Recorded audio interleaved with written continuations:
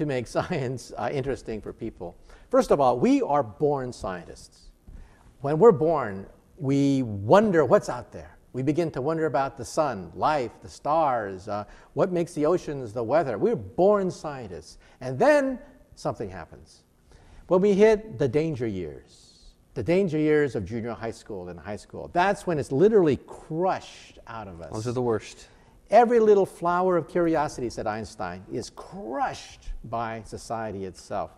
Because we have to learn all these facts, figures, memorization. We think that memorization is science, and that's not true at all. My daughter had to take the Regents exam once, and she had to memorize all these facts and figures about minerals, crystals for a geology exam. Nowhere did I see the true driving force of geology, which is continental drift. That's the organizing principle for all of geology. And yet the exam was memorizing all the names of the crystals and the minerals.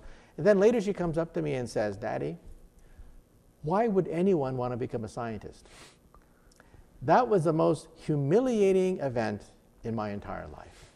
I felt like taking that book and ripping it apart, because that exam was crushing curiosity right out of the next generation.